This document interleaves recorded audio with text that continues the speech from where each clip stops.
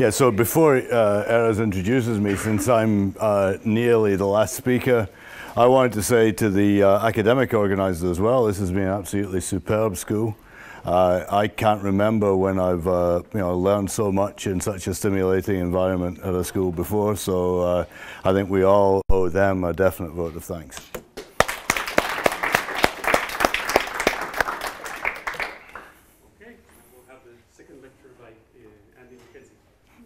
Okay, thank you.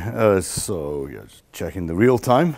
So I changed my title just slightly from the one that I put in the program.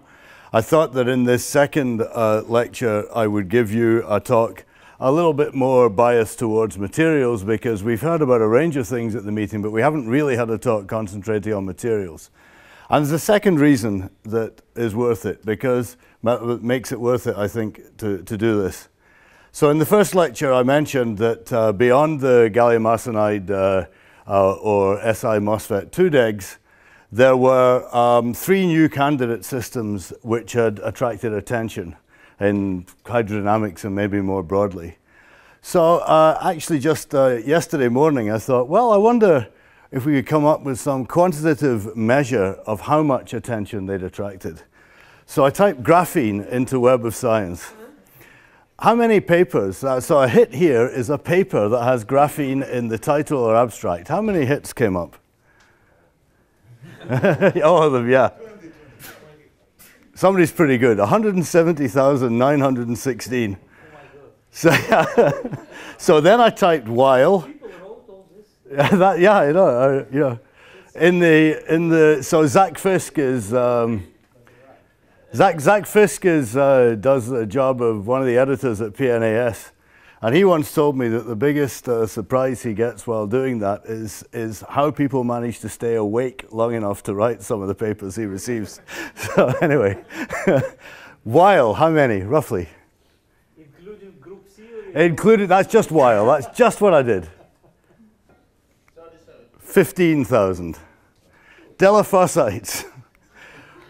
1,000, right? And of those delaphocytes, I happen to know, because I'll show you in a minute, I wrote a review about them a couple of years ago. Delaphocyte metals, fewer than 100 papers, right? And so somebody has to tell somebody what delaphocytes mean, I think, or are. But then you might wonder, why has this happened? I mean, obviously there's some social nonlinearity. But you might say, have they been discovered recently? No. Just because they're boring. Thank you, Steve. You're going to see in a moment that we think the same way. So, damn it, he spoils my joke. Anyway, recent discovery, no, they were actually discovered, and single crystals were grown and basically characterized, at least at room temperature, in 1971. Are they hard to make? No. They crystallized them in DuPont in 1971, left a recipe in the literature. The other groups have adapted them somewhat, but at least for palladium cobaltate, there was enough information there to grow them quite straightforwardly. And here's the Kivelson reason, that we have to examine all possibilities. And you know, that's going to be for you guys to judge by the end of the talk.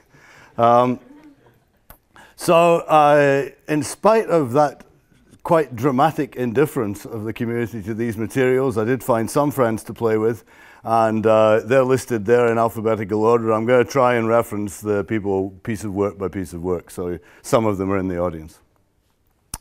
So what I'll try and tell you about then is, because they genuinely are so little known, I'll tell you about their crystal structure and their electronic structure, and mention just how high the conductivity is and why that's attention catching.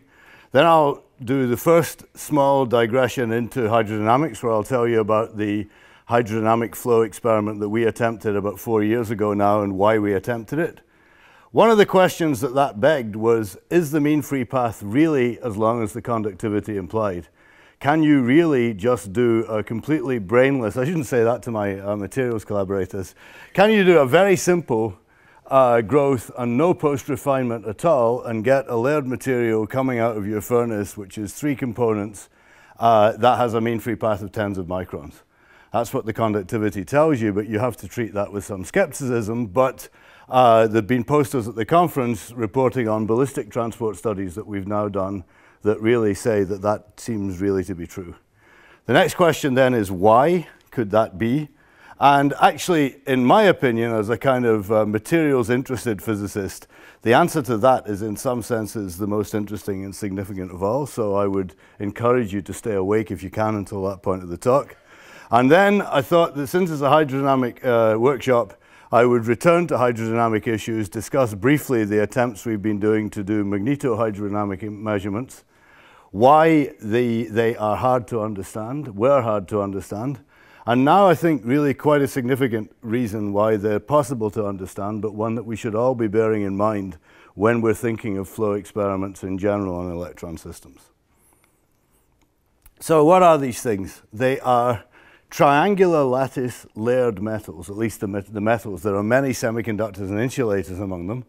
And the ones that we're going to be interested in have the general formula AbO2, and they consist of triangular coordinated layers of either platinum or palladium, separated by transition metal oxygen octahedra, where the octahedra have an unusual orientation compared to the cuprates, where you would talk about apical oxygens and these things are sitting on this way. These are octahedra lying on their side and edge sharing. And that has chemical implications for the existence of the materials. It has some very interesting physics implications, which I'll touch on only extremely briefly during the talk. So the electronic structure, beginning, if you want to begin in kind of inappropriate but maybe informative ionic terms, platinum or palladium sit in the 1+ valence, which is an extremely unusual valence chemically for those elements to be in. I think it may even be the only known platinum 1+ material, I'm not sure. That means that in the case of palladium illustrated here, you're in the 4d9 configuration. In the case of platinum, you're in the 5d9 configuration.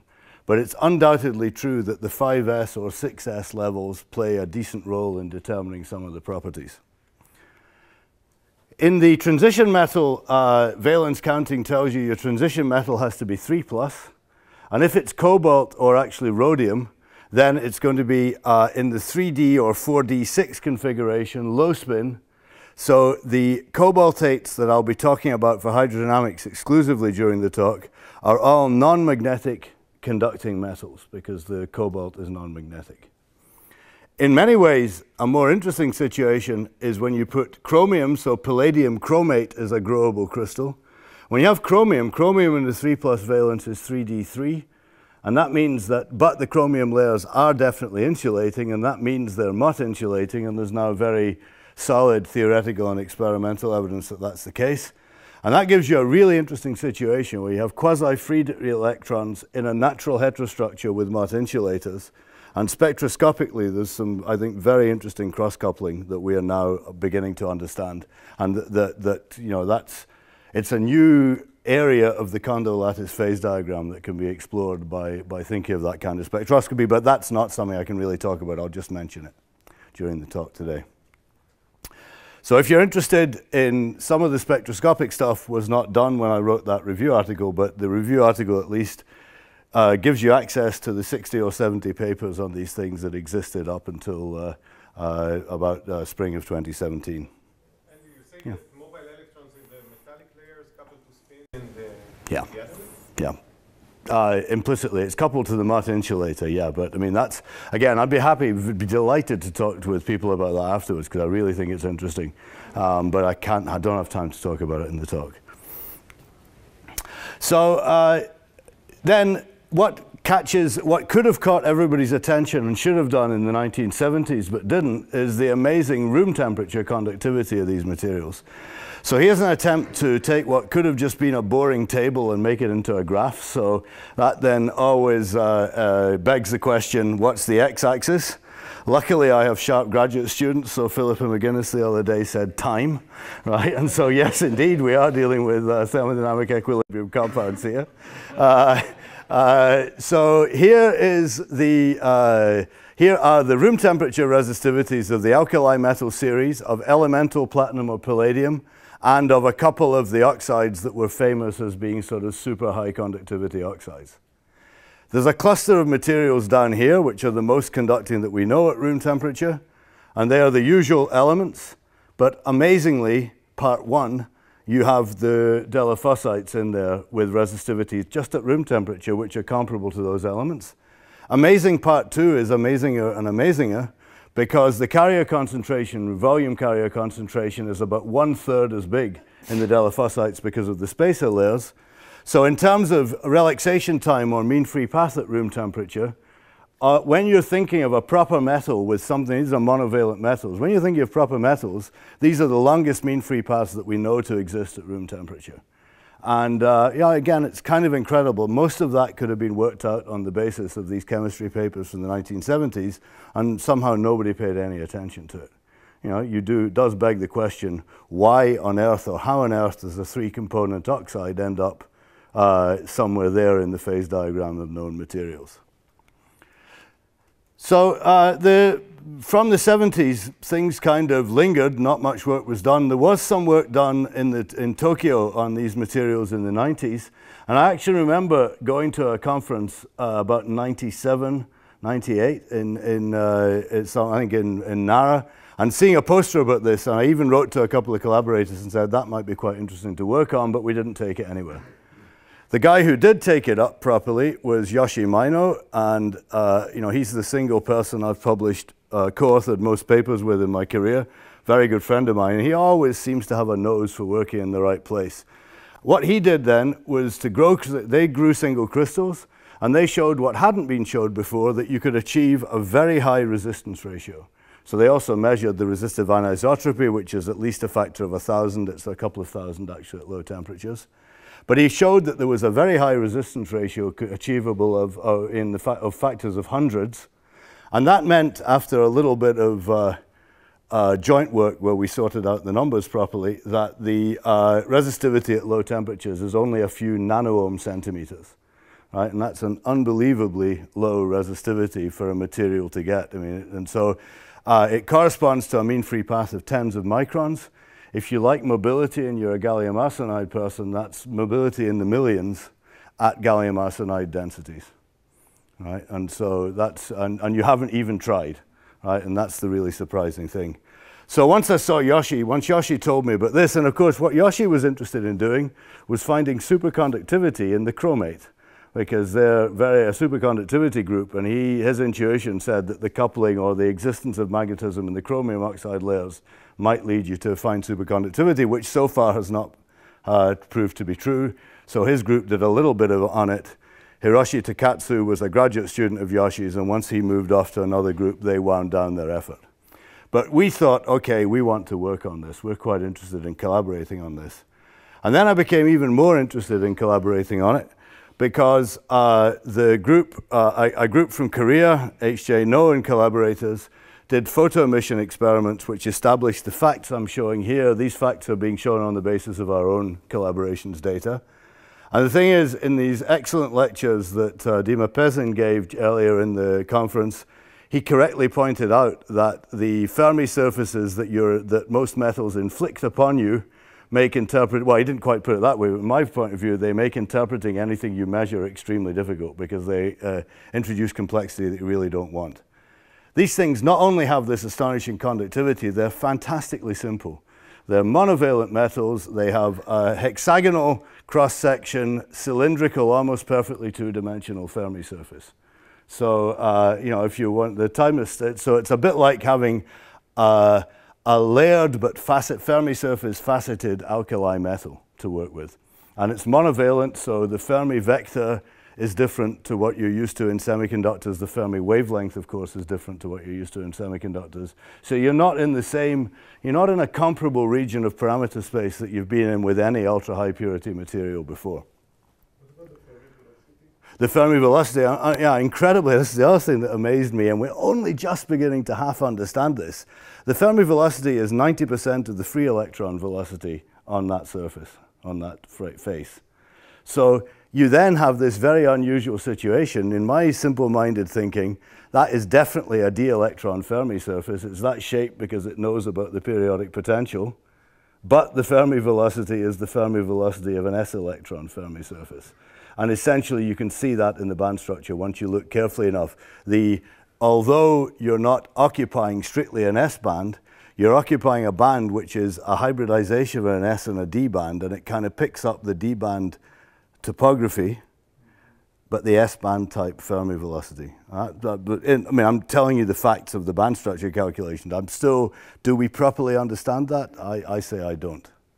So we could think about the mass as being pretty much... The masses we can measure. We did, started out by doing extensive de Haas van Alphen studies of these things, and their masses are of order 1 to 1.5. Yeah. Other questions? And that's, I mean, when I say 1 to 1.5, that's not experimental uncertainty, that's between the different materials. Yeah. So really very simple place, which is always nice for a simple-minded man like myself. Now here I just wanted to mention that we set out to do photo emission to establish the bulk Fermi surface because we wanted to know what that would be like for the kind of transport measurements we wanted to do. What we were completely unaware of at that time was that the surface that there is, while the bulk states of platinum and palladium cobaltate are non-magnetic and magnetism is not relevant to the rest of the talk, there's plenty of interesting magnetism to find in these systems, and including incredibly large Rashba split surface states on palladium and platinum and cobalt and cobaltate and palladium rhodate. That's for one surface termination. For a different surface termination, you get surface ferromagnetism. And then when you go into the chromate, you get this spectroscopic signal. Actually, that entire faint shadow Q-shifted band is a spectral feature which is due to a Kondo cross-coupling between the two layers. And so it's giving you information about the spin susceptibility in a Mott insulator from a very high resolution, entirely unspin resolved spectroscopy, which is not something that we ever imagined would be possible. I should also say that this is a collaboration with Phil King's group in Scotland in a different country. And the reason it's worked is that this young woman, Veronica Sunko, is one of the most brilliant young scientists I've ever worked with. She's nominally a graduate student, but she's been teaching Phil and I physics ever since she arrived, and so it's been a really fun time. But I can't talk about any of that, so we're going to go back to core business. So if we go back now in time to what we were first doing, as well as doing the de Haas van Alphen, we wanted to measure Shubnikov de Haas, so we set up pretty low resolution, low voltage, high resolution resistivity measurement. Sounds simple, but it's not entirely trivial to get going. And when we measured the resistivity at low temperatures very precisely, we realized that we could not fit a t to the fifth dependence of resistivity to what we were measuring. And the deviation doesn't look so big there. I could make it look bigger on a log-log plot if you wanted, but you know, we looked at it many times, didn't believe it, and realized that it just wasn't working. Now, there can be corrections to the t to the fifth because of dimensionality, but to my knowledge, they would always be corrections to make that power lower, not higher, so there's really a problem here.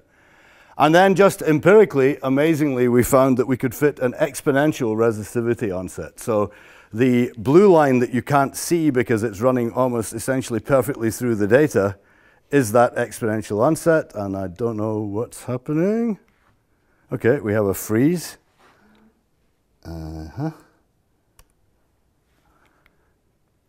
Maybe I just talked for too long. Okay. Good. So we were, you know, we were fitting this exponential onset of resistivity and not knowing what the hell was going on. And here I want to advertise, and particularly because I'm looking forward to doing it again.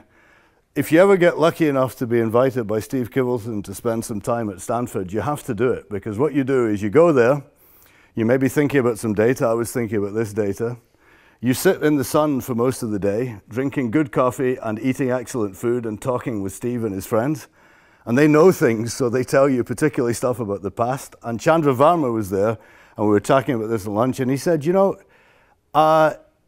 phonon drag is, of course, well known, and there was a huge effort to see a phonon drag term in the resistivity of the alkali metals. It was inconclusive. Maybe this is what you're seeing. And here's the logic. So, yes? If T0 is 165, yeah. That means B is very large, right? This fit to A plus B. Well, the B is the T0 is really about the characteristic temperature of onset of the term. Yeah, but it's 165 Kelvin. Yeah. So that means B is very large. doesn't it? Because you get e to the minus. Yeah, but the physical meaning of B in this situation, it's not like you're looking at a standard term, I think. It's not? It's, you know, the physical meaning, this is an unusual temperature dependence of resistivity, so I don't assign any particular physical meaning to that B term. I do assign a physical meaning to T naught, and we're going to show that in a moment. B to A doesn't have any physical meaning? I mean, you know, it's saying that, it's certainly saying that, okay, this is on an expanded scale, but, you know, the whatever the B term is doing has nearly doubled the resistivity. I mean, A is very small because the residual resistivity is very small.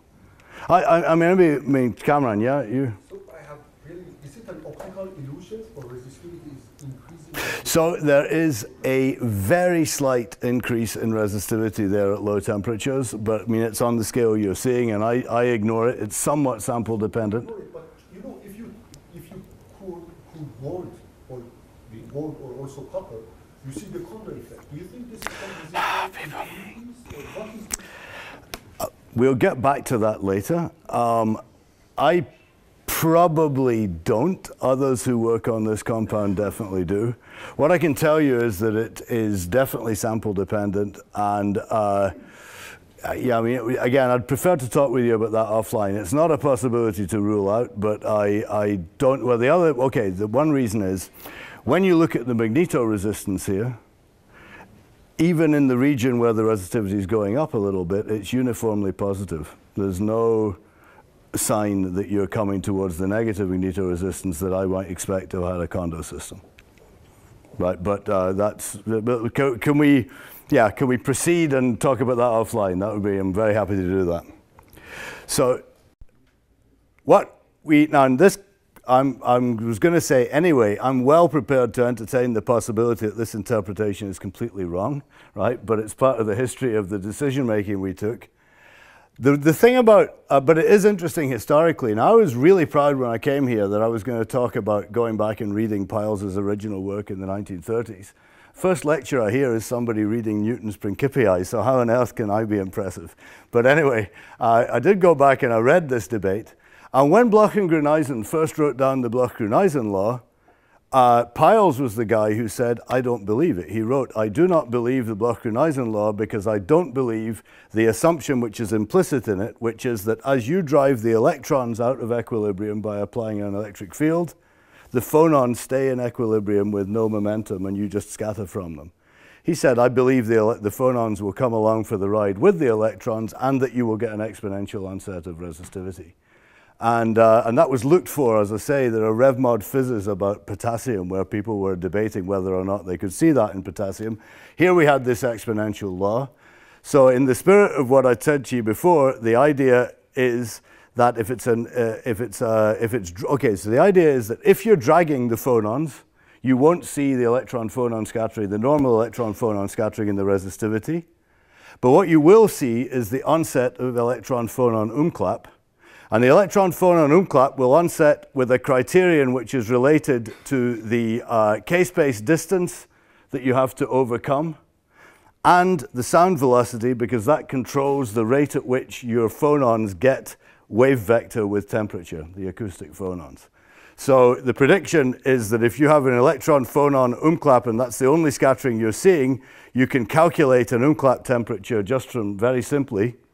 And when we did that, the umklapp temperature that we calculated was within about 15% of this one that we completely empirically deduced from the exponential function there.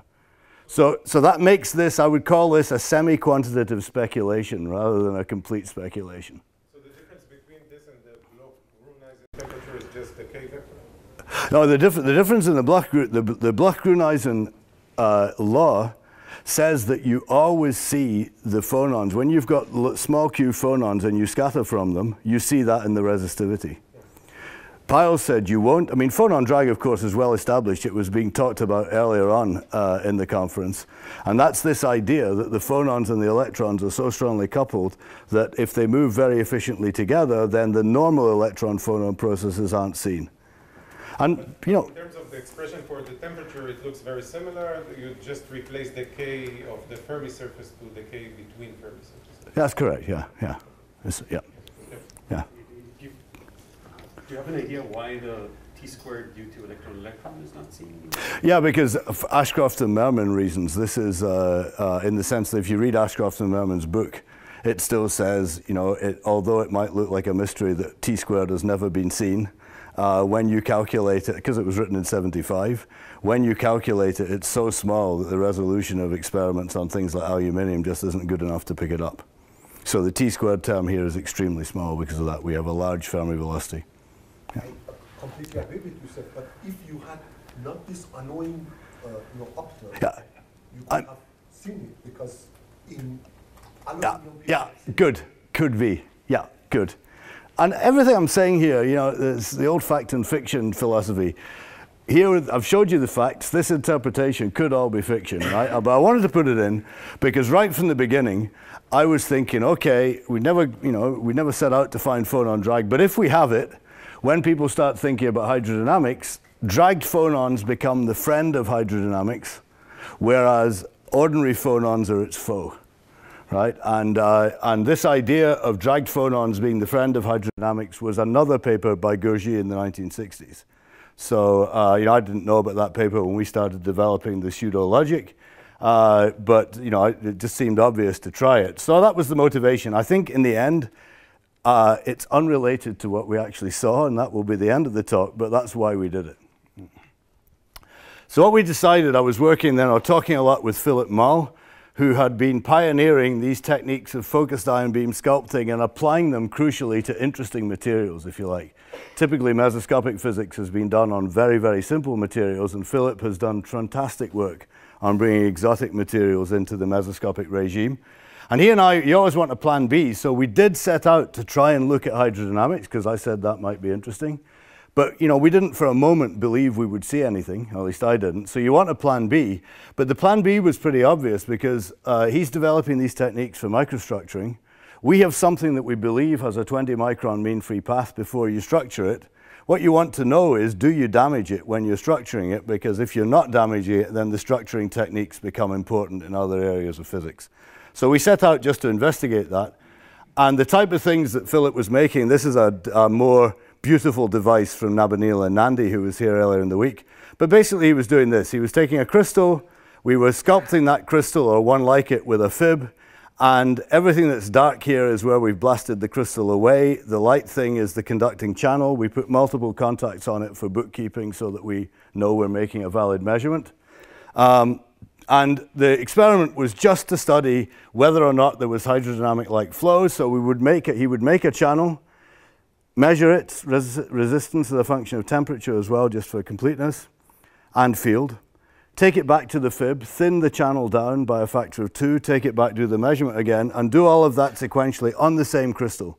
That's the thing, that's a way of cutting out, we can't gate these things because they're monovalent, so we don't have that as a control, but we can play with their shape better more easily than you can in some of the other mesoscopic systems. And in the process, he changed the channel width from about 60 microns to about 700 nanometers, and we just went on measuring and measuring. So now, this is what we got. This is units that I discussed before in my first lecture. I've lost my pointer again. This is a high-tech thing, which it's beyond me. So you express both axes in dimensionless units. This is the resistivity that you measure of the channel divided by the resistivity that you measured when the channel was so wide that you thought you were measuring an infinitely wide crystal. And you're plotting it against the inverse width normalized to what you believe to be the momentum relaxing mean free path. And in those units, there's a very nice paper by Beenakker and Van Houten from '91 where they reviewed all this. They and others have showed that if you plot things like this, and you just assume, which is reasonable for us, diffusive boundary conditions, there are no free parameters left in that blue trace of how the resistivity should evolve if you are only considering ballistic or ohmic physics. This is the kinetic calculation. If, however, you give yourself the option of putting a bit of electron viscosity in to the extent that you think that you have, for some magic reason, a momentum conserving mean free path, which is 1/10 of the momentum relaxing one, the theory predicts something like the red line, and the data look more like the red line than the blue line, and that's the entire content of what that first paper was about. However, there is a little bit more, because there are several things here. If I blow up at low temperatures, there's the low temperature width dependence to think of, and it seemed to be not inconsistent with some curvature of that line, which would be consistent with the hydrodynamic calculation. There is the width at which the two curves cross, has some physical meaning, and then there's what happens at very narrow wires. And basically, those three key facts of what we were deducing seem to match. And so I really wondered about whether to submit this paper or not, because that was all we had. But it seemed like an interesting thing, and so we submitted it, and it sits there. And I don't think anything is wrong in the measurements. We're going to say later there may have been something wrong in the analysis. Yes? Just to be clear, each point is a different sample. Each point is the same sample sculpted down to a different width. So they're a different sample in one way, but they're all made from the same crystal and with the same basic contacts to the extent that you can. And T squared over E Fermi, what's the estimate? Oh, so yeah, that was in the table for the first time. There is no way in hell that this is due to electron-electron scattering. We have a Fermi temperature of 27,000 degrees. So we're the people who always called this the momentum conserving length rather than the electron-electron length, because from word one we knew that, right? And we say in the paper that our excuse is phonon drag. Maybe it could be phonon drag, and we had a phononic source of momentum conserving scattering. I'm going to say at the end I don't believe that's true either. Okay, well, so I told you I was going to be as hard on me as we are on the others. Yes? Can you because the red curve, which is the conventional, no, sorry, the blue curve, which is the conventional curve without any momentum conserving event. Bends that higher? Yeah, why does the blue curve bend over? Very good. It bends over for reasons that have been implicitly discussed earlier on. At least this is what Beinacker ascribes it to. Even for a circular Fermi surface, some of your electrons are going parallel on the wire. So those particular parallel electrons in the simplest model have the ability to slightly short out all the ones which are being forced to do the boundary scattering. And that becomes important at wide wires. Huh? Okay, so that's what we published. There were many things we then wanted to check. And one of the questions is, what we could get out of this fitting was a ratio between the two mean free paths. But obviously, when you're thinking about physical processes, you want to know in real units what you think your momentum conserving mean free path is. And that, in our game, it was dependent on us believing that what the resistivity was telling us, that we really had a momentum relaxing mean free path of tens of microns. Right? And again, materially, that seemed so implausible that it was worth checking. So we decided, after some help in taking that decision from Leonid Levitov, to go back, I say, to the past and try and do some transverse electron focusing in devices made from these crystals. So you've heard about that already in the conference. You would have had ballistic trajectories from a point contact injection, but as you apply a field, if you have a circular Fermi surface, you change those into field shifted trajectories. Every now and then you hit just the right field to match them up with a probe contact, and you can get harmonics of that, and every time you get a harmonic of that, you see your resistivity changing, so you expect to see field-dependent oscillations. So this is the type of thing which can be done with these fib techniques. They really are fantastic. So this is the very first focusing device that Maya Bachmann ever made. There we were going to inject current here, and we were going to try and measure voltages at a series of contacts going away from it. But the spacing of those contacts was set pretty big, I mean, this and similar devices early on, to see whether we got any verification of the fact that we should have a mean free path of tens of microns. And this wasn't the very first data we took, but just recently, there's a 35 micron contact separation with about 8 or 9 well-resolved focusing oscillations. So when you see that, I think it's very difficult to argue that you don't have a mean free path in everybody's sense of tens of microns. So we saw that, that's nice. Maya's just writing this work up, so I think it will come on the archive soon. What we also saw, after a lot of heart aching and hand waving, and she then realized was that there was so what we were always doing was working in the orientation that I'm showing the data from here, and you get a very pronounced double peak shoulder structure in the focusing peaks, and we could never understand why that was. And then she suddenly realized that maybe it was because of the orientation of the Fermi surface, this very faceted Fermi surface relative to the injection direction. And there's a special thing about 60 degrees that if you make a 90-degree change, it's like a six-fold material. A 90-degree change is like a 30-degree change, which is exactly what you want to go from, if you like, the maximally flat direction injection to the maximally cornered injection direction. And sure enough, the line shape that you see changes completely. So there was a very strong orientational effect there. And then we went and collaborated with David Goldhaber-Gordon's group, because we were entering this field unhindered by any knowledge of ballistic physics whatsoever. And so we decided we'd better work with somebody who knew what they were doing. And they have this very nice Monte Carlo code where they inject a lot of trajectories. Usually they use circular trajectories, but we just sent them a harmonic fit to our Fermi surface. So they put in the correct Fermi surface. And what they were able to see is, I mean, I was going to say, who needs all of these current measuring devices when you have Monte Carlo as nice as this? Look, this is definitely what you guys will see.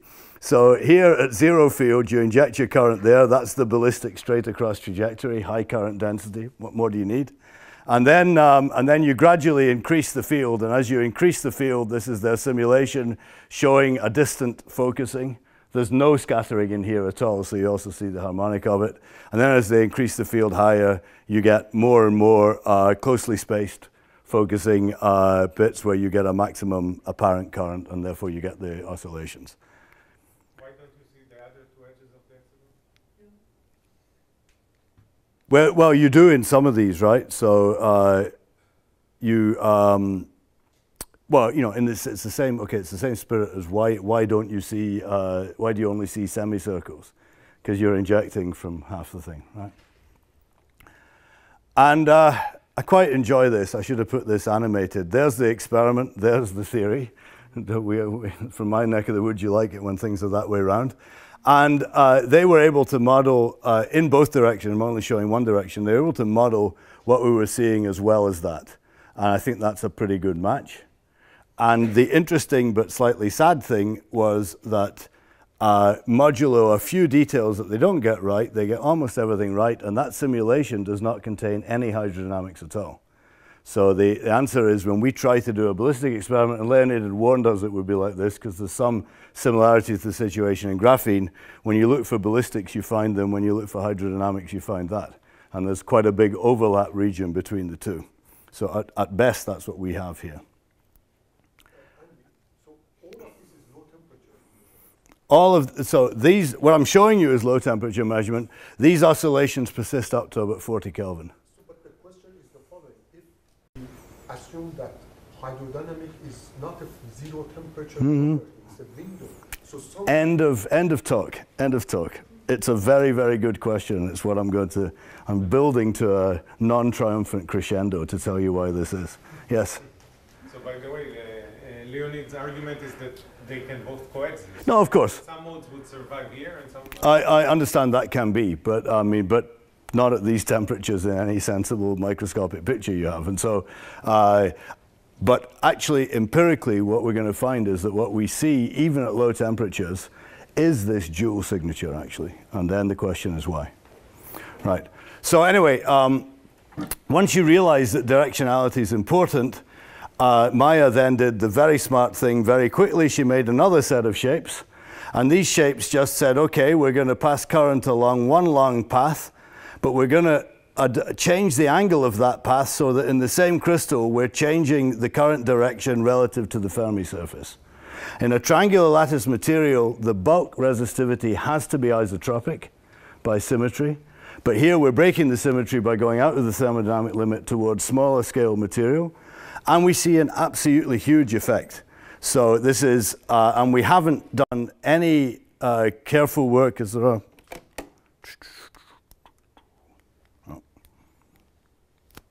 Oh, good. I'll just use that instead. We haven't done any careful work to optimize this. This is for a 2.5 micron channel width. The resistivity at low temperatures is over a factor of 2 higher along the hard direction than it is along the easy direction. So you can make the wires thinner and you can work harder on your alignment, and who knows how big an anisotropy you can stimulate there, but it's to me an extremely unexpected result.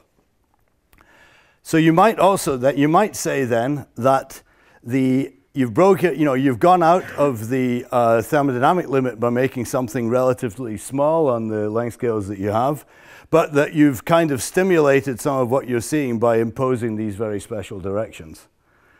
So again, from the posters, Philippa McGuinness and Elena Jacquina, stimulated by some conversation with Lawrence Molenkamp, have been making squares, but on the slightly reduced length scales.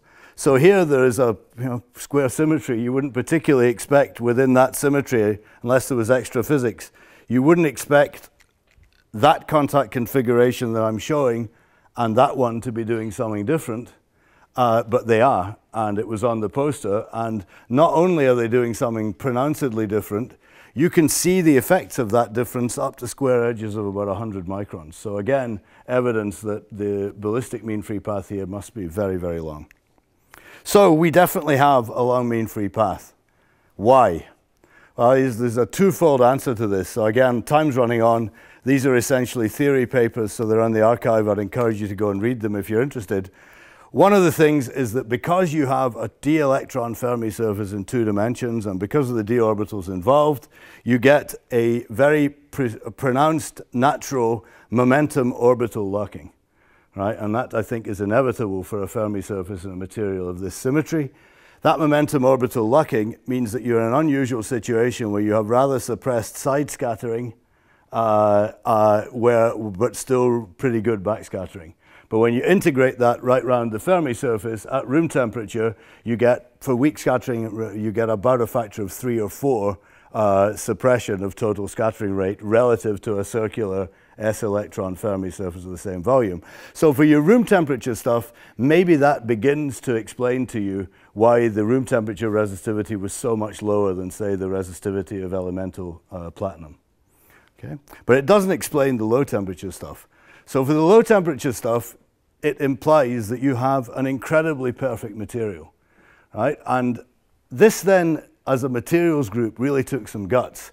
We swallowed and we said, we're going to go and work with an electron microscopy group. And normally that is really bad for your ego, right? Because you bring your beautiful material to an electron microscopist and they send you back a micrograph that says that your material, and by implication you, are full of crap. Right? And so that's definitely what I expected to happen. And it didn't. And this is amazing. Celeste Chang and Dave Muller's group wants to study defect energies, and she can't find any defects in these crystals unless she makes them with the electron microscope. So in a total scan region of 15 microns, she looked as hard as she could for anything big, couldn't find it, and the others just examples of the perfection as you magnify. But literally, they couldn't find any defects. And so for some reason, and this is the bit that excites me most about the Delaphocytes, here you have a material whose free energy of formation is so deeply and steeply peaked around the stoichiometric compound that accidentally you're growing something perfect. And I never believed that could happen. I never thought I'd see that in my scientific career. And then there's further ways you can confirm that, because a lot of people in the room have influenced this. After a really nice conversation with Steve Kivelson, Veronica was getting bored with rewriting the history of photo emission, so she wanted to do something else. And she decided that, Steve said, this idea of you deliberately disorder something to really know whether you're in the zero disorder limit or not, that's a smart thing to do. So Veronica set up a program with an electron beam irradiation facility in Paris that Philip and Elena are now working on as well. And the result of that is really striking. When we put defects in, we definitely see those defects. The resistivity of the material changes as a function of dose at the same rate as that of copper, right? And so there really seems to be no question that somehow this material is naturally extremely perfect, and its cousins. So I like that a lot. So now just the last few minutes, let's go back to where we were. So we've showed that we have a great material, showed that we have interesting ballistics and a very long momentum relaxing mean free path. Can we turn on a magnetic field and go to some of the things that Joey was telling us about earlier, study the magnetotransport, and what do we see? Do we see just a ballistic signal, or do we make ourselves think we have a bit of both? And I think the answer is that you can convince yourself you've got a bit of both. So Thomas Scafidi has done these very nice simulations for us as well. We have a bulk magnetoresistance, so we've measured it very carefully, just published that, and we divide it out. That's the point that I was making to people earlier on. It's much better if you can divide it out. Once you do that, the prediction for how the magnetoresistance should look is that you should get a peak, and this is this idea that Joe explained very well, where this is Knudsen physics, and then you're beginning to chop off the boundaries by the cyclotron orbit effects. The simulations tell you that you're expecting to get something extremely sharp in a ballistic case at exactly double the cyclotron, when the cyclotron diameter equals the width. We saw an example of that earlier on. In contrast, the hydrodynamic prediction would have no peak, and it would have a much more gradual onset, not at any particular value of the width relative to the cyclotron radius of where it began to flatten out.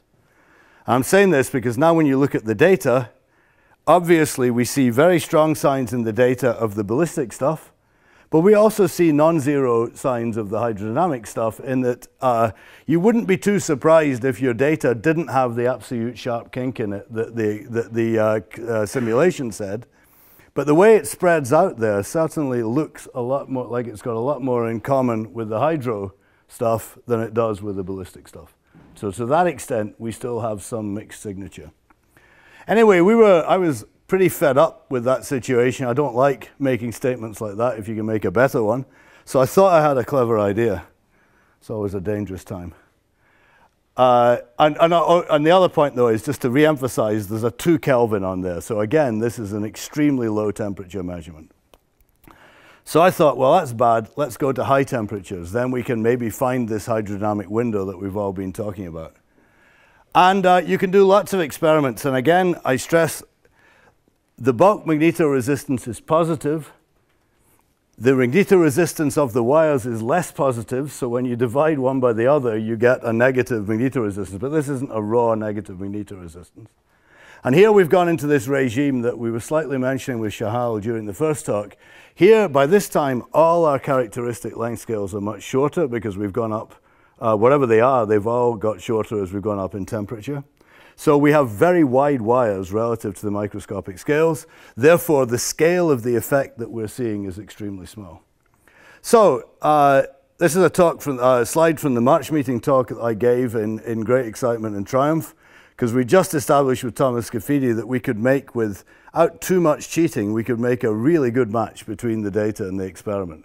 So it was time to apply the old declare success and bask in glory treatment. But there were still so many things we didn't understand. And one of the things we decided was, at that time, just numerically, it's very numerically intensive to do field-dependent kinetic calculations for very wide wires, for obvious reasons. You're taking into account a lot of collisions. Nobody had ever done it, and we decided that before we got too taken up with the Navier-Stokes analysis, we'd better see whether a kinetic equation, a kinetic treatment, told us that that type of data would be unique to a hydrodynamic regime, and whether we could get it or not when we just had momentum relaxing scattering. Sadly, of course, the answer was that Lorentzian-like decay that everybody in the field-dependent transport business says is hydrodynamic can be hydrodynamic, but it doesn't have to be hydrodynamic. It's like many of the other things we've seen. So at that point, we have a complete draft with all the references written properly and everything, and we just thought, no, nothing to submit because we don't understand things well enough. So we licked our wounds and we went away to try and understand things better. And this is the point I wanted to close on, because for me, as an experimentalist, wanting to decide what experimental data means, it's really important. But it's theory, so there's something really dangerous, because I don't have Scafidi here to defend himself if I do down what he did. Right. So it's the most simple thing you can do for a simple flow with a circular Fermi surface, no complications with your scattering, but you're saying you have some momentum relaxing scattering and some momentum conserving scattering, so everything we've been doing all week. So you solve that, you could do it numerically, but you also do it analytically by using the Boltzmann approach, and you express everything in terms of the deviation from the equilibrium distribution as usual. But you express that in Fourier components of that deviation. And we're not putting anything special in like odd-even harmonics here, just doing the totally dumb thing as a dumb model. When you do that, you discover that you can set up a transport equation in the first harmonic of the deviation of the distribution that contains a viscosity, and that is just your Boltzmann equation map onto the Navier-Stokes equation that you would use in the presence of momentum relaxing scattering, right? The second moment comes in because the scattering rate of the second moment is what is going in to getting the viscosity in the normal way. So this is a normal thing. You couple to current in the first moment, so that gives you a momentum relaxation. Your momentum conserving thing is a second moment thing, and it goes into determining your viscosity. Yes, but no, and this is the crucial thing, because that gamma 2 is not simply the momentum conserving rate. It's the sum of the momentum conserving and momentum relaxing rates. Right? And if your momentum conserving rate in your dreams is 100 times higher than your momentum relaxing rate, that doesn't matter at all. Everything's good. But none of us are in that regime. We're always in the regime where those two rates are comparable. And if they're comparable, something that looks in a flow experiment just like a viscosity could have had its origin in momentum relaxing scattering, and that's the key thing. And for experimental interpretation, I think that's not a showstopper, but it's just absolutely vital that we bear that in mind. And that means and that then gets you into very difficult philosophical things about what you're going to mean about viscous flow. Even though it's momentum relaxing, if it's come at high temperatures from electron-phonon scattering, that electron-phonon scattering is helping you to establish a local equilibrium, and you would say you're kind of hydrodynamic and that doesn't really matter. But what we're seeing, we now believe, and there's a lot of number comparisons we can do to make me believe that, is that when we're looking at it at low temperatures, what we're seeing is the impurity cross-section, momentum relaxing term going into a viscous-like term in our theory, right? And that is then elastic scattering, so that does not, it satisfies the flow equation thing of giving you something looking like a viscous term, but it does not satisfy the local equilibration thing that a finite temperature process would do. So I think we certainly have to be very aware of it. I think the viol metal people have to be aware of this as well. And it's potentially a big complication. But, you know, and it can also be made, if you like, much more pronounced, because I said this was a really simple thing, but many real materials, including semiconductors, of course, they exist because you have a funny impurity cross-section. You have an impurity cross-section which is strongly biased towards small angle scattering. So the impurities actually don't relax momentum very efficiently at all. And if you start to put those effects in with this general philosophy, you can end up getting an even bigger separation of scales between your viscous contribution and your non-viscous contribution from impurity scattering. So I'm guessing that what we're seeing is actually all of that. I can't be 100% certain, but I think that's what's being seen. And I should also say that this is our toy model that we worked out to try and understand why we didn't understand our experiment. But Alexeyev, he didn't write it out explicitly, but his paper does basically exactly the same. Or he makes comments that say he did exactly the same thing. Yes? If there's no momentum conserving rate, so gamma MC is 0. Yeah.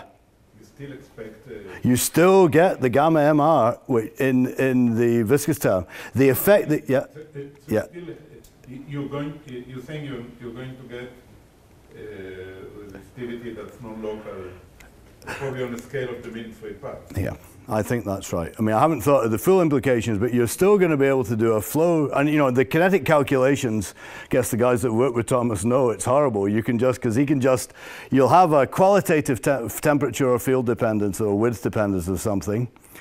He will then turn off the momentum conserving scattering altogether, the size and the magnitude of what you're seeing goes away hugely if you've been looking for the right type of thing, but the qualitative temperature or field dependence or width dependence of it doesn't.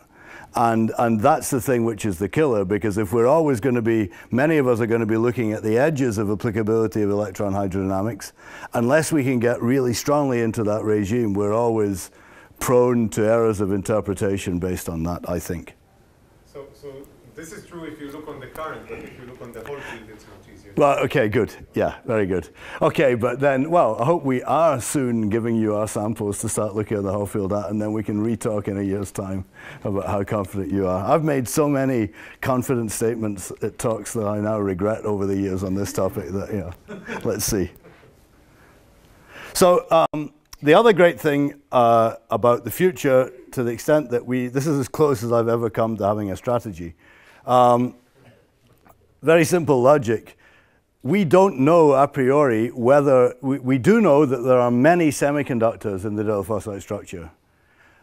We don't know yet whether any of them are growing as perfectly as the metals are growing, but until we go and do some experiments, we can't rule that out. So that's the next thing we're going to do. Growth-wise, we've already started. There's a crystal of a diphosphite semiconductor, and we intend to be trying to work on that very hard. They're quite wide gap semiconductors, so you're going to need electrolyte gating to start playing the conductivity games there, but I want to get into that business, and we'll see what happens. Oh, sorry. Oops, somehow. Okay, I have screwed up. My conclusion slides have disappeared, but I'm going to stop talking now, and you can imagine what the conclusions would have been.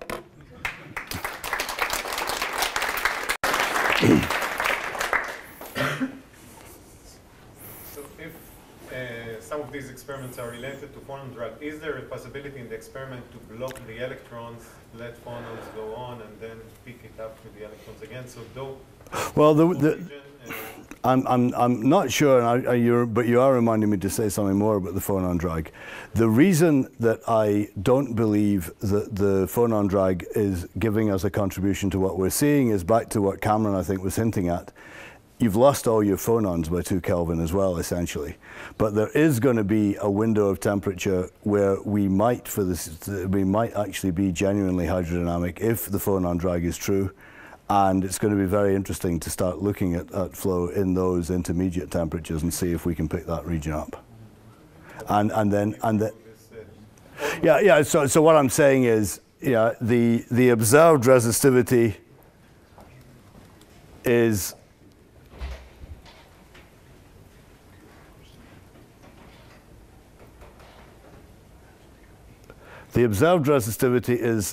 because of this strange physics, is nearly flat to nearly 20 Kelvin.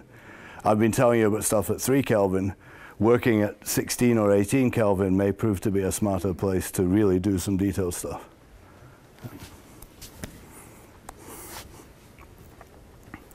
But the results of the simulation which you showed were the mole experiment compared the measurements to simulations. Yeah. They were still obtained with the kinetic theory. Yeah, the result very good. The results were contained with the kinetic theory, but the point is, yes, they were contained with a theory where you used the Callaway ansatz to put in an electron-electron momentum conserving like term. This is, you're helping me complete the loop. That may well not have been a smart thing to do. You see, but our logic at the time was that's what you had. It didn't have to be we were only ever analyzing at one temperature. So as far as we were concerned, that collision integral was telling you about a way of putting momentum conserving scattering in, right? And we didn't care whether it was electron-electron or not, and until we started talking about temperature dependencies, it wasn't going to matter. What I'm now saying at the end is, and we've actually done calculations to show this, particularly if we play these cross-section games, we don't need to put the electron-electron scattering in that way into the collision integral to get something like our data.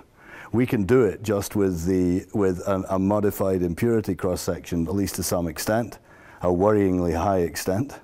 Right, and so we used the theory we used to analyze the data we had probably wasn't the right theory, and I think we now understand why. Okay. But still, they had curves showing Oh. situation only with impurity scattering. Yeah, I mean, well, that's what I'm currently thinking, is it may only be with impurity scattering, but it looks just like a viscous term, right? I mean, that's what I was trying to show you at the end. So then we just get in almost to semantics about, you know, whether we believe that's important or not.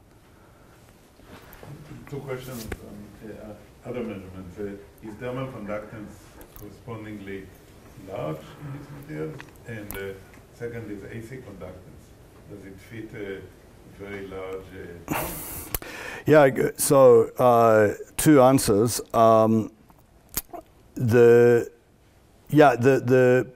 At very low temperatures, you get plausibly close to coming back towards Wiedemann France being obeyed. So there's a big dip in the thermal conductance, and so, you know, again, and the thermal power shows features that make you, you know, not say that the phonon drag hypothesis isn't completely crazy. The fact that you get Wiedemann France coming back, as I recall, at 2 Kelvin or something, that says the thermal conductance is very large, just as the electron conductance. And then if you go on to the AC stuff, there's a paper on the archive that I should have referenced here by Chris Holmes, where he's been studying the optical conductivity. The optical conductivity, there are some things in there that are slightly surprising. Things look a little bit broader maybe than you would have expected them to look certainly based on a 25 micron mean free path. And there are other things in there that we don't totally understand either, but I can send you those papers. That was put on the archive a couple of months ago. One of the great things is, another of the gifts of this material is that there's a perfect gap at some point where you just get no optical conductivity at all. So, you know, the interband stuff is pushed off to energies where you get a region of energy where the conductivity is zero. So that means that you have a far higher degree of precision than usual for deciding cutoffs for doing Kramers-Kronig and things. And this is something that Chris Holmes was really stressing. So they do actually look quite interesting optically as well. So you're very demanding in your analysis, but you know, I have a very naive question. You see this curve for the bulk system, where this is already very remarkable for many reasons. You said the resistivity is 7 nano-ohm centimeter. You have this, you know, exponential behavior, a lot of things. So if you put one of these flipped samples, which are much smaller, presumably the residual resistivity is higher because. There is, yeah. I mean, this is the resistivity measured at low temperatures is exactly what was going into that plot where we decided we had hydrodynamic flow. So yeah, the resistivity goes up because of the boundary current scattering. But I was wondering about the temperature dependence. Does this fit, for example, hold this exponential fit with the prefactor and the T-naught for all these microstructured samples? We have not checked. So I'm assuming it wouldn't, and so I assumed it wouldn't so hard that we haven't checked that very carefully. But because we all agree, you know, that you have momentum relaxing and momentum conserving events. The whole thing is a soup you want to do, but it should show up if you are looking for some deviation that this simple picture won't flow, because the way you are. No, actually, no. Let me take what I said back. The platinum compound, and this is something I wanted to talk to you about, the platinum compound shows sometimes an upturn of resistivity at low temperatures that we find very hard to understand, and we think probably isn't Kondo, but it is there.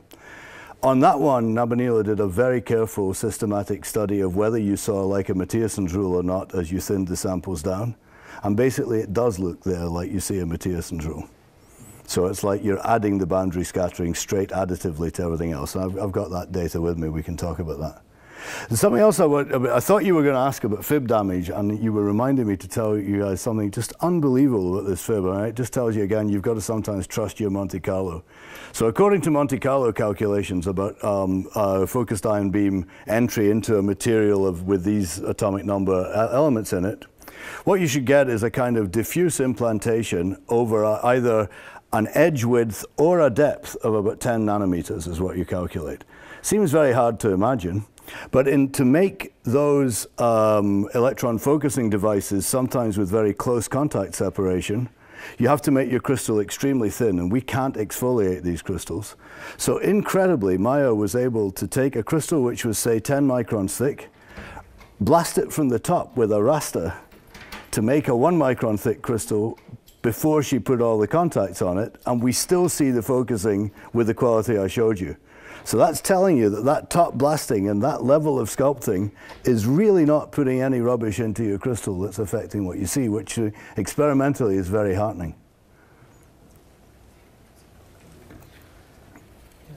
I just have one comment. I wanted to cheer you up a little. Oh.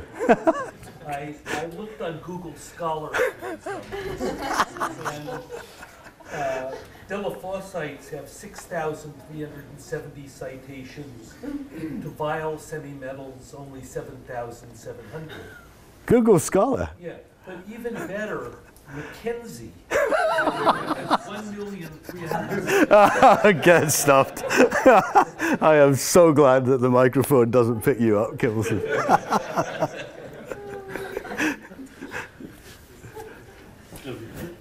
This small angle elastic scattering that you explained can mimic viscosity. Can you get the strength of that from truly computer oscillations? In principle, you can, and very good. Again, I should have said that.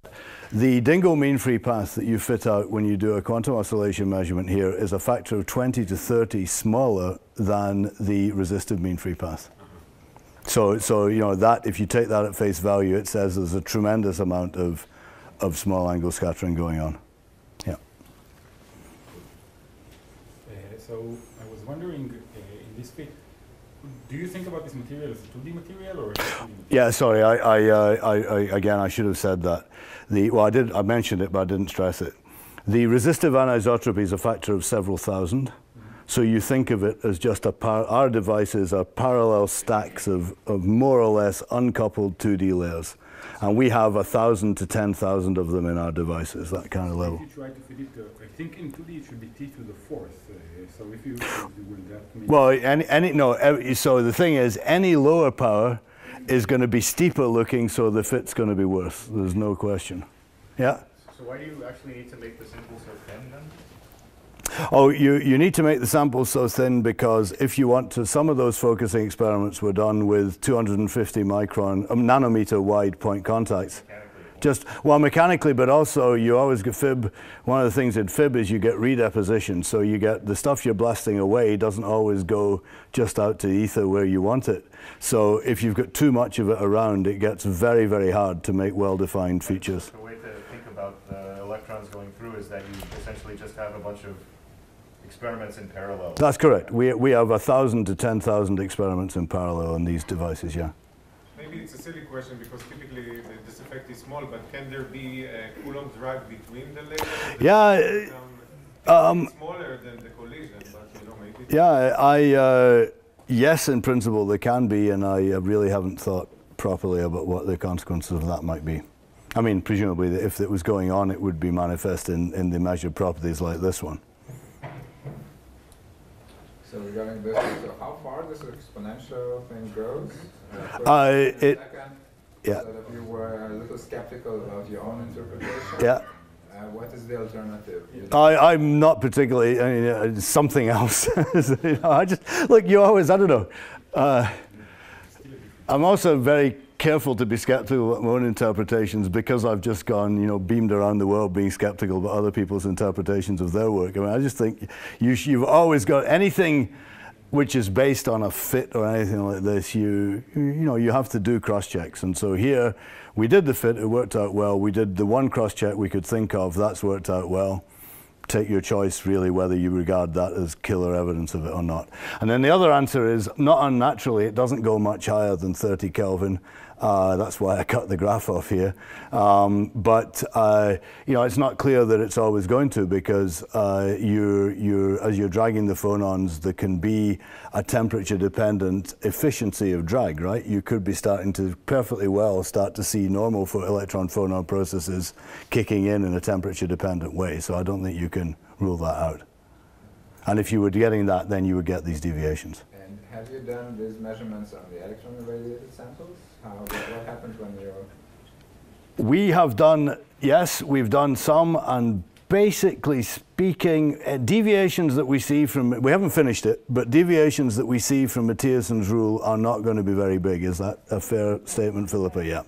Basically speaking, when you first eyeball it, you would say Mathiassen's rule is being obeyed. So you just shift it all up. Yeah. Yeah, it's not perfect. It's not absolutely perfect. But again, you have the data with you, right? I hope. So, the best thing we can do is just show you guys the data. Actually, what happens to the temperature dependence for higher temperature? What is the temperature dependence for higher temperature? For higher temperatures? Oh, yeah. I mean, what is the... What's the curve look like? Oh, okay. Yeah. There is no saturation at 150, right? No, there's no saturation at 150, no. But you wouldn't expect there to be. The umklapp stuff is about an efficiency of momentum relaxation because of a scattering process, right? It's just like an alpha that you put on in front of your scattering process of how well is it relaxing momentum. A coefficient. So, Andy, I'm going to bother you again. You said that you don't pay that much attention to this upturn. Yeah. But it seems to me that actually this is a very fundamental question. Your material is very clean. Yeah. The only two mechanisms we know for such upturn is Anderson localization or Kondo. And none of them, if you can rule out this is not something to do with magnetic impurities because of magnetoresistance and also thermal power, because the Zipek coefficient in the case of Kondo should be high, then this is something unknown. So, good. So I should say that my statements about thermal power are about published thermal power. There is, Jean-Philippe Reed, who you probably know from, he's back with Louis now, he did some thermal power where he would not agree with the conclusions that I'm drawing here, but I would like to see the thermal power done by a third group. Okay, so it's mechanics.